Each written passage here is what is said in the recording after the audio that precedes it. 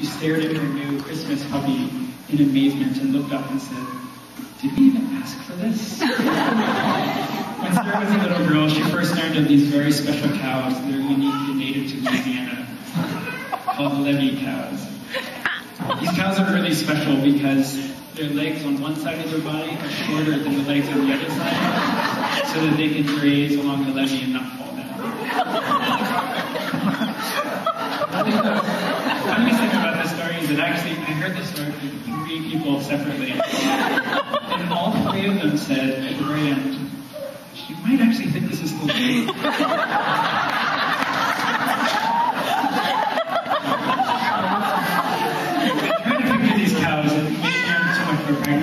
My first question is, how would they turn around? Well, it kind of makes sense to me that wouldn't concern Sarah. Another one of her great qualities is that she doesn't change course. She doesn't back down from anything. She really perseveres. Sarah once went sea kayaking with her dad in the Gulf of Mexico, and as she struggled with the 11-mile open water cross against the headwind, her dad repeatedly pleaded with her to allow him to touch a tow rope. Partly to keep them together and partly so he could help pull her a little bit. But that would have ruined the accomplishment for her. She wanted to do it independently. Eventually, exhausted, Sarah called out to him, pulled up along, and asked him if he, as an ER doc, had any suggestions for how to bandage her bleeding hand. He did, and then she continued on her own, and she made it. Over the next 2 days, they went another 20 miles, and she still loves sea kayaking. Actually, the only times it seems that Sarah has questioned her path was around medicine. There were many times she'd quietly state that she thought it'd be so much easier just to be a gardener or a carpenter, perhaps.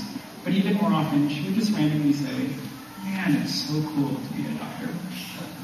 Some of us worried about her here because she has such an enormous capacity for empathy, and patients' pain would become her own, and it would affect her deeply to her core. All of the faculty have noticed her unique ability to sit and be wholly present for someone and take in everything that they say. In her posture, her face, and her words, she lets people feel as though they're the only thing in the world that matters. She listens and really hears. And she gets people. Once when I was shadowing her with a very difficult and excitable patient that I'd already diagnosed in my mind as crazy, I was very curious to hear what Sarah would say when she finally had a chance to say anything. Sarah listened, processed, and after a long period of silence, opened up and said, "I don't think you're a head case." I was really surprised, but apparently it was exactly the right thing. As the patient smiled, thanked her, calmed down, and they made progress in that.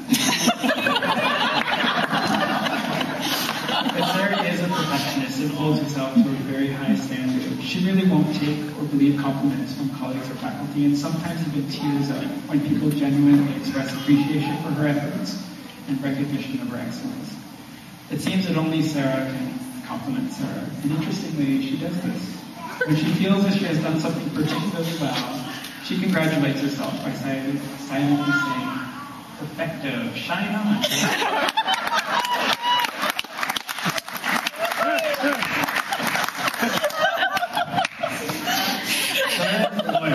She goes the extra mile for her patients, making herself available, doing research and tracking down answers and help for them.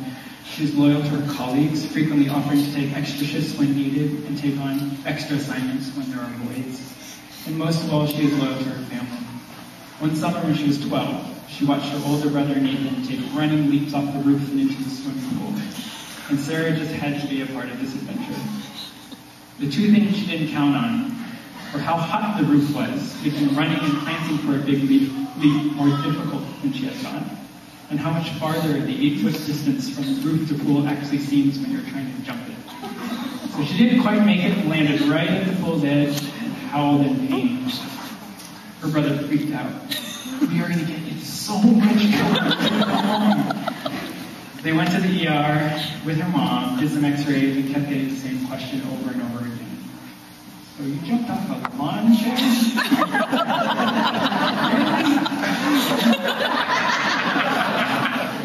As it turned out, she had fractured her heel. But she stuck to her story for years. Other great Sarah qualities. Surprisingly, there were several people who mentioned her excellence at sucking crawfish heads.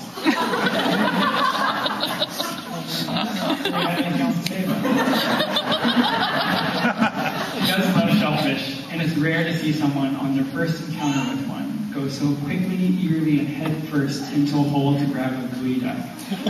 As one faculty commented, you have to respect someone who will get down and dirty with the biggest clam in the Northwest. By far, the runaway top mention in my survey of Sarah's best quality was her niceness. I consulted a thesaurus, and I just think that there really isn't a word for what Sarah is. She was just so nice. She has a kind and gentle soul, and is good to everyone. One resident commented that Sarah always says things that not only make me feel better about myself, but make me feel better about the world and humankind in general. While completing peer evaluations as a group, the residents easily designated Sarah as the nicest resident. But this unfortunately led to contentiousness as naturally the conversation turned to who would be the second nicest. And in the end, they agreed that actually no one else really was nice.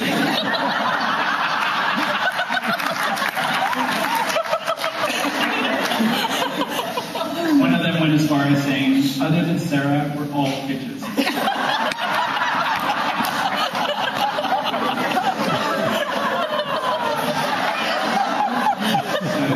After graduation, she'll be covering Dr. Teetering's practice for a few months, and then she's a free agent. It's my selfish hope that she'll keep herself available long enough that there'll be an opening at my clinic and I can one day call her my own partner. Sarah, it's truly been a pleasure, and for a job well done, perfecto, shine on.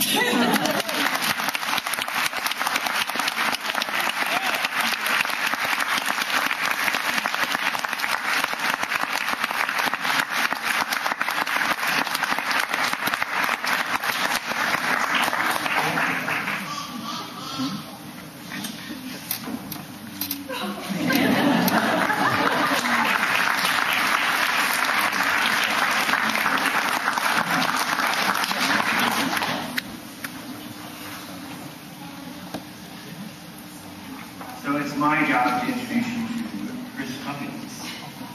And before I start, I'd like to settle two things. One is, Chris is not a bitch. The other is that I in no way delivered to Chris. So Chris is a very unique